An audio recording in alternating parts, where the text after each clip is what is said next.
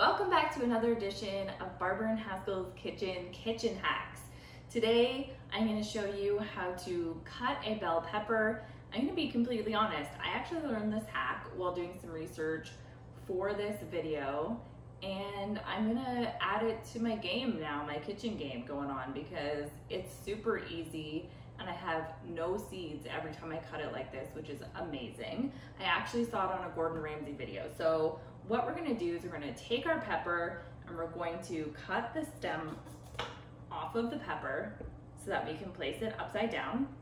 And then you're just gonna wanna put the knife kind of, I put it a bit on an angle and cut into it, but obviously as close to the outside as you can without missing some of the flesh part. And once you cut into it the first time, you can kind of see how close you can actually get without getting the seeds. So this was a slightly awkward shaped pepper, but it's still gonna come out awesome. It's just gonna have an extra side. Normally I only cut 4 sides.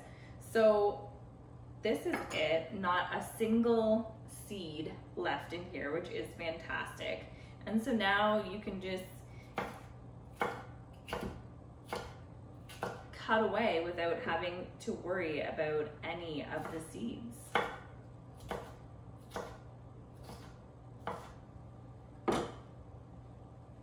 How awesome is that? Thank you so much for joining us on Barber and Haskill's Kitchen. We will see you tomorrow with some more kitchen hacks.